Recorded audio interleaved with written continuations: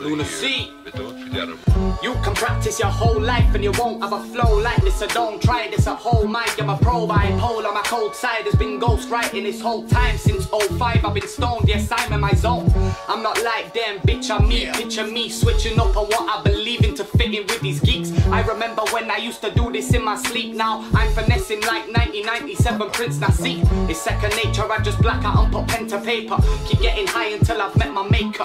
Yeah, I blaze up every day, I wake and bake. You can bet I'm wavy in the morning like friendly neighbours.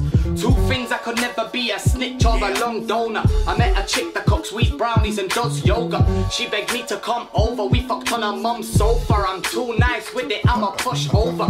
She keeps texting me flipping cause I won't reply. I don't wanna be a prick but that's the way it goes sometimes. I know she has her lonely nights and so do I, but she's got vibrators and dildos, so I just leave her to her own devices. Don't wanna fall in love, I get bored. I had a chick that likes chicks and sniffs cocaine, but the woman next door is the one she left for. So it's a double-edged sword, how she swings both ways. But God bless groupies and bad bitches, I think